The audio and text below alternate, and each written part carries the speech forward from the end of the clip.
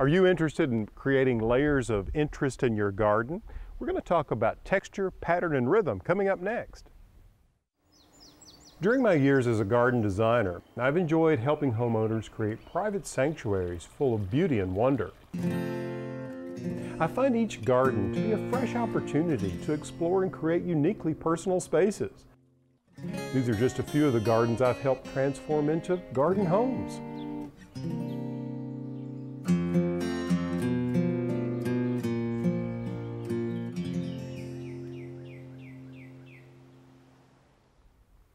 Hi, I'm Alan Smith. Welcome to The Garden Home, a show about design and blurring the lines between inside and out. Now, in today's show, we're going to talk about an important design principle. That's texture, pattern, and rhythm. I group them all together. You'll see how that plays out a little later in the show. But these are very important design ideas, and they're illustrated here in this garden space. This is actually a dining room, if you will. I've put a picnic table down, some benches and chairs, and suddenly there's a place here to do outdoor entertaining. Now, it's defined by a series of these wisteria trees. This is Wisteria floribunda, the Japanese wisteria. It has beautiful long racemes in an amethyst color. They flowered earlier this year, but now they make these lollipop canopies that are rhythmically placed all along this alley. And you can see that we have 1, 2, 3, 4 of them on each side that create a rhythm. In between these, I've placed these shepherd's hooks and little tea lights. So in the evening, this is a magical place to sit out and dine outdoors. And when I'm not dining out here, I just accent this area very simply with a couple of large containers of lobelia. Aren't they beautiful? What a tremendous color of blue. Now, another component of this space, of course, is the floor of this dining room, which is turf. So in today's show, we're going to talk to a turf expert and learn how to keep our turf in tip-top shape. We're also going to visit an arborist who does some very, very creative things with some of the wood that he removes from trees. But first, let's check in the house and see how construction is moving along. Come on.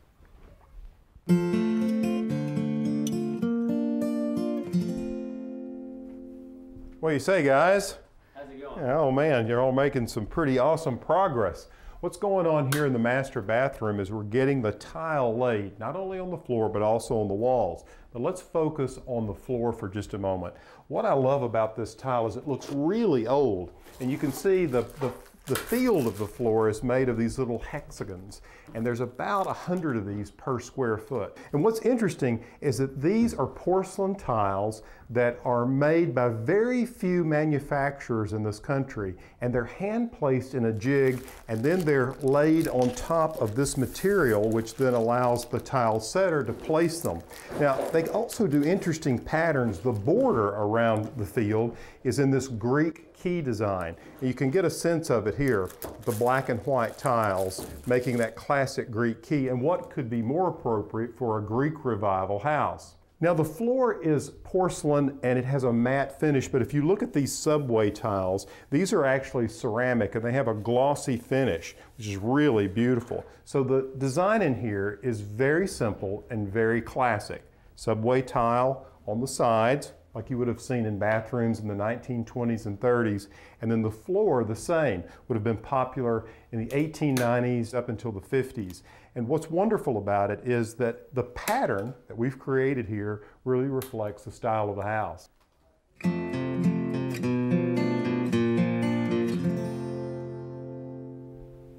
You know, even large trees like this have their own wonderful texture and pattern and rhythm with the limbs as they arch out. I love this big old post oak. We call her the big sister. It's been important to me to take care of all of the big trees here on the property. That's why I often consult a certified arborist like Robbie Hudson. Robbie has another side to him that I think is very interesting. He takes the pieces that he finds from trees and makes very creative objects from them. In my line of work, you never want to have to go out and take a big mature oak tree down or some kind of big tree. But you know, the time comes when the oak tree has reached its peak and we have to take it down for the safety. Instead of hauling it to the dump or burning it, I'm able to recycle the wood and turn it into something that's more useful and some kind of decorative pieces for other people.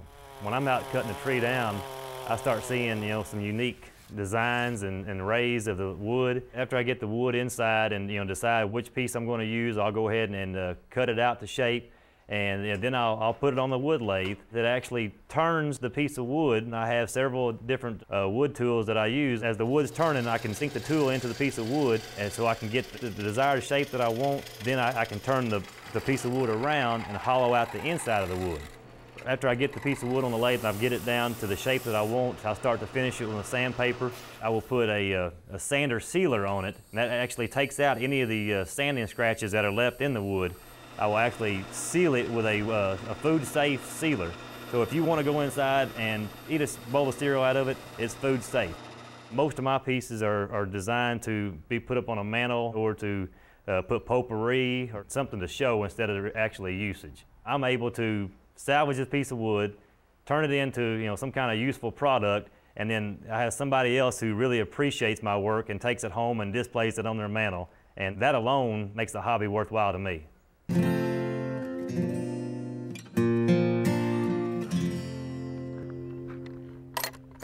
I have to say, there are few flowers as luxurious as a peony. Just look at these. Aren't they magnificent? This variety of peony is a very old one. It was introduced in 1854, and it's called Festiva Maxima. It's considered an early blooming peony, and it is one of my favorites. And I just wish you could smell the aroma of these big, giant blooms. There are lots of different colors of peonies. There are coral ones, I grow those as well. There are pinks and burgundy colored peonies, and I just think they're one of the most exuberant flowers you can grow. And I should say there are all kinds of bloom shapes as well. This one is a double, and you can see why they call it a double. Now, there are 3 reasons why peonies typically don't bloom. One reason is they're not sited in the right place. You see, if they begin to get too much shade, they just won't set buds and bloom. The other thing to think about is the soil. You want to make sure the soil is well drained. So here we have complete full sun throughout the day, and the soil drains very well. I put a lot of humus in the soil when I planted these tubers. The second reason peonies don't typically bloom is they're planted too deeply. What you want to do is you want to make sure that the eye of the peony is only covered up so much. The further north you live, the more soil you will cover the top of the peony. The further south you live, you can put less soil over that eye. I planted these peonies in the fall because you can get the tubers, that's when they're dug, fresh in the fall. You can also pick up some tubers in the spring, or you can find them growing in containers in nurseries. If it's growing in a container, you want to make sure that the level of the soil in the pot matches the level of the soil in your garden, and allow for any sort of settling that might occur once you begin to water it in. Another reason peonies may not bloom for you is that you've got to live in the right place. The deep south is not a great place for peonies. If you live in zone 8, I recommend trying peonies that are early season bloomers. Somehow the early season bloomers tend to do better than mid and late season bloomers. So what you'll find with these herbaceous peonies is that you can choose early, mid, and late season bloomers. A lot of people go, hey, I love peonies, they just don't bloom long enough. Well, if you live in an area where you can have early, mid, and late season bloomers, plant some of each so you can extend the bloom time for an entire month. They're such an exquisite flower. Now, you may ask, why do I have this ring of boxwood around here? I think it's a nice decorative element. And I placed it here with the antique bird bath in the center because in the summer, the peonies begin to look sort of tatty. I cut the bloom heads off of them. And then the foliage by late summer is looking really dark and it begins to die back. By early fall, it has died back and we just cut them off to the ground. And the boxwood serves throughout the summer months as a way to sort of hide the foliage that doesn't look that great. So the boxwood is decorative, but it also serves as a function to hide the foliage.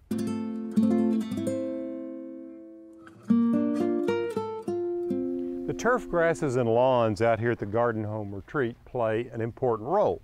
They're like the carpet inside the house. If you make a parallel between some of the surfaces we have in the house to the surfaces we have outdoors, well, in the main rooms we have natural fiber carpets made out of sisal and core. We also have on the porches some indoor-outdoor fabrics that allow those woven rugs to stay outside. They're absolutely weatherproof. And then upstairs in the library there's some traditional hand-hooked rugs that are made in traditional patterns like the old log house pattern. Now look at this lawn. This is Zoysia cavalier. It's a great grass for this area, and you can see it has not had its first haircut yet, but it's time for it. And you can kind of see where the pieces of sod or turf were laid, and it's knitted together nicely. We'll hit it with some fertilizer, give it a good cut, and just in a couple of weeks it'll be emerald green. Now, if you're the kind of person who loves your lawn, you're going to love Mike Richardson because he has spent his entire professional career troubleshooting turf grasses. One of the things that we come up against all the time is how to get the information that we have to a consumer. One of the things that they find is that there's an entire shelf that maybe has 20, 30 different blends or mixes or types of grasses. Well, turf grasses, probably as much as anything, you really do get what you pay for. One of the grasses is Kentucky 31 tall fescue.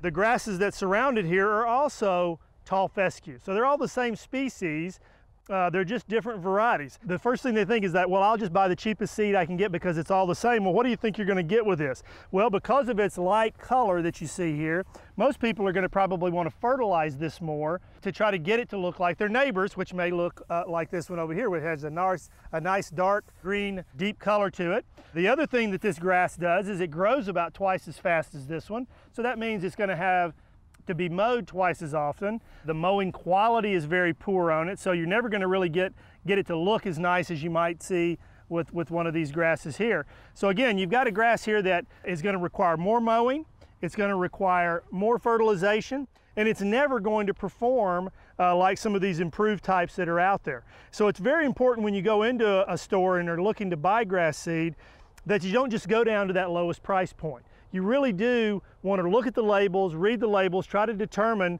what are the characteristics of the grasses that are in here. And generally, we recommend people to try to get to the higher end grass seed because that's where you're going to find usually the best varieties available. If the grass is installed properly and cared for properly, it'll last indefinitely. You should spend a little more money on the front end to make sure that you get good plant material, good genetics that will give you a great performing turf over a long period of time rather than just saving you a few pennies on the front end when you buy the grass seed.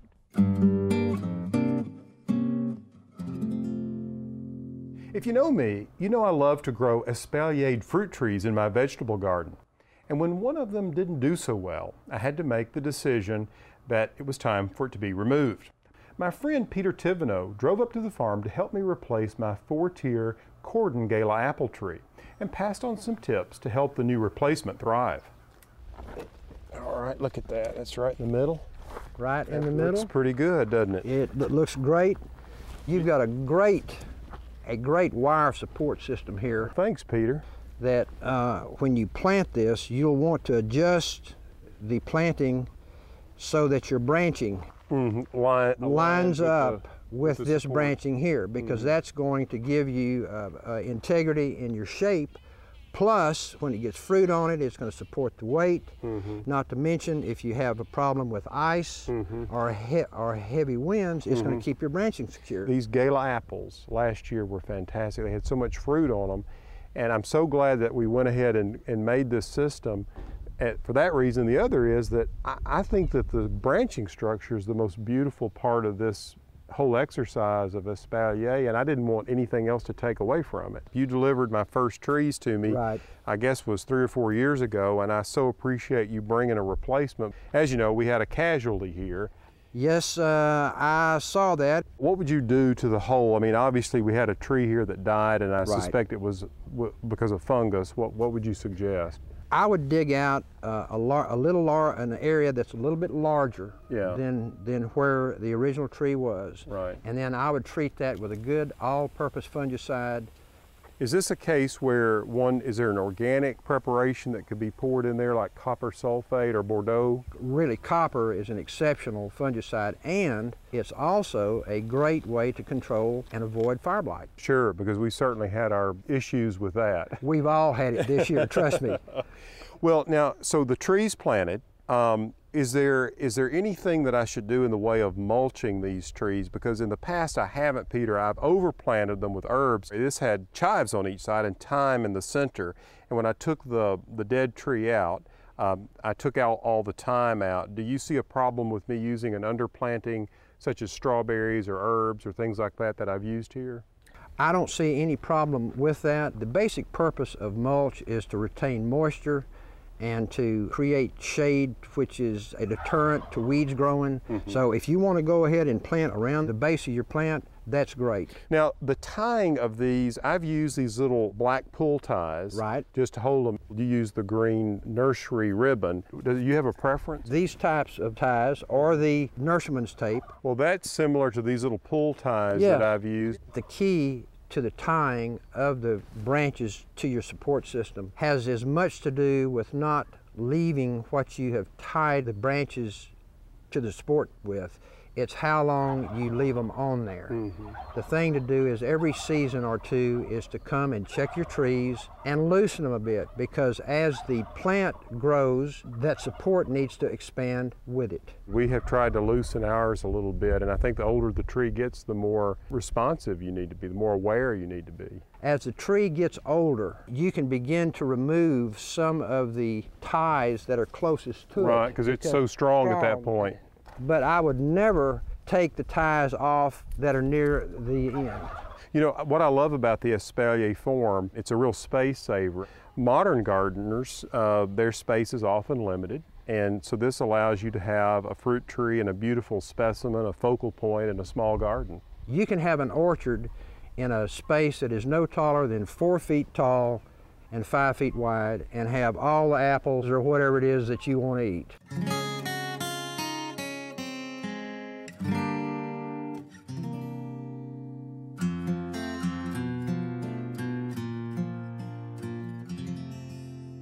I have to say, I consider baskets an essential in the garden home. The multitude of shapes, sizes, weaves, colors, and styles make them handy to have around for a number of reasons. I have a lot of them, and I use them quite often. Since they're examples from every culture, there are baskets for virtually every decorating style, even the most formal.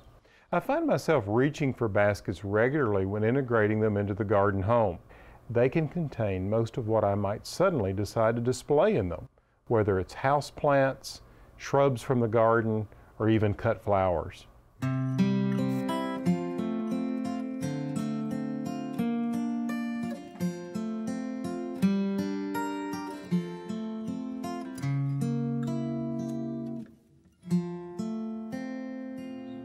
Hey, I've got a surprise for you. We've got some new little friends for the garden hatching out today. Just 2 more have dried off. Just look at these little guys. A little baby chick, which is a Jersey giant. You can see it still has its little egg tooth there on the tip, and a tiny little Appleyard duck. We've hatched, I don't know, probably about 50 or 60, and now I'm moving them over here and putting them in the brooder. Now, what I do is I put them in the incubator for 20 days for the chicks, and on the 20th day move them over to the hatcher, and they actually hatch in here. With the ducks, well, it takes 28 days, so on the 27th day I move them over to the hatcher, and then once they're dry in the hatcher, we move them over here to the brooder. Another example of a mechanical hen, and the brooder will keep them warm, and here I'm going to put them in here with all their little buddies. You can see them just running around everywhere. We also hatched some little turkeys. So the ducks and the turkeys and the chickens are great to have around because they eat the grass, they provide fertilizer for the garden, and they eat lots of bugs. Now you've seen the adult birds around here. Down in the orchard we have the mobile chicken house, and there we have the big Jersey giants, those black chickens from the 1890s. Then we have the slate blue turkeys. Both the turkeys and the chickens are heritage breeds. And then we have those adorable little Appleyard bantam ducks that run around the barn here. So as you can see, we've just added a whole new generation to the flock.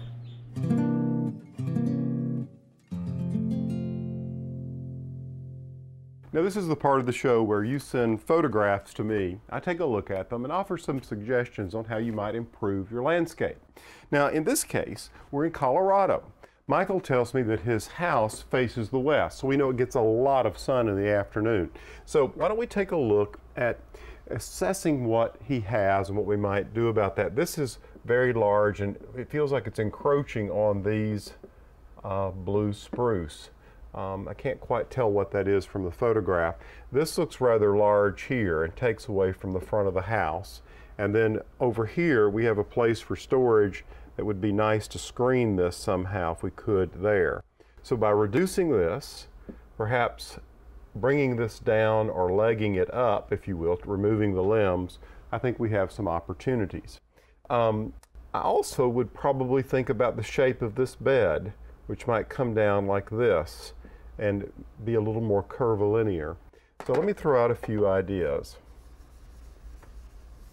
I think that we'll start with this side here. If we just planted just a few little dwarf blue spruce, just anything that would help break this up visually, where you don't just see the wall and you could actually keep things back there, wouldn't be a big deal. A dwarf blue spruce would be nice, a dwarf Alberta spruce, and in front of it you could actually put a small tree. Your property line probably comes down to here. You could do a small flowering cherry or something like that in this place. If you leg this up, this could be an opportunity for a Japanese maple, which would be a beautiful sort of burgundy color. It would pick up on the color of the house here, bring the bed across. You could reduce the size of these, or you could plant mugo pine across here. Michael, those plants don't take a lot of water, and I know water is a big concern in Colorado. And you could bring that bed around like this, which I think would help immensely. And then against the foundation here, you could do bird nest spruce across here, just against the foundation. Then you have this evergreen form going. Then we could have some fun in this bed. You mentioned you'd like grasses. So you could come across here with all grasses, all of one variety, something like Carl Forrester, a beautiful, beautiful grass. And then daylilies all along this area in a big group. And then you could finish it off with some colorful annuals here, or even a lower grass such as a dwarf pennisetum grass on this side. You also have an opportunity, I've noticed here, on this end, where you could echo some of the same things here to here using this giant spruce as a background. What you'll see here is we've used the blue spruce here, I've suggested blue spruce here, and then you could underplant here and here with what we've done here with the daylilies, daylilies, daylilies, more grasses and daylilies there. So it's a repeat across the house to help bring it all together. Michael, I hope that helps.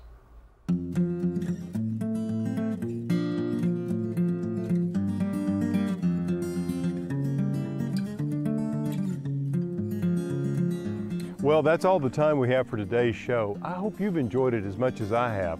We've certainly seen some good examples of texture, pattern, and rhythm. Just look at these tall Verbena bonariensis, or I call Verbena on a stick, and the rhythm that they create through this garden, or the texture of this lovely Mexican feathergrass.